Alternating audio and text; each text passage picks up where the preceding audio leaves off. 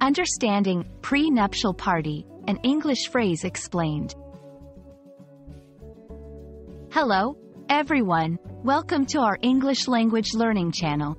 Today, we're going to dive into a very interesting and festive phrase, pre-nuptial party. This term is not just about vocabulary. It's also a window into cultural practices. So, whether you're an English learner or just curious about different cultural terms, this video is for you. Let's get started. Pre-nuptial party might sound a bit complex, but let's break it down. The word pre-nuptial is an adjective that comes from two parts. Pre, meaning before, and nuptial, relating to marriage or weddings. So, pre-nuptial essentially means something that happens before a wedding.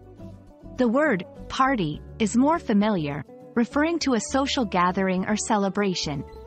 Put together, a pre-nuptial party is a celebration held before a wedding. Pre-nuptial parties can vary greatly depending on cultural and personal preferences. In many Western cultures, for example, you might hear about a bachelor party or a bachelorette party. These are types of pre-nuptial parties. The bachelor party is typically for the groom-to-be and his friends, while the bachelorette party is for the bride-to-be and her friends.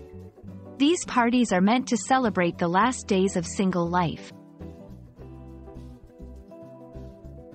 While the concept of a pre-nuptial party is widespread, the form it takes can be very different across cultures.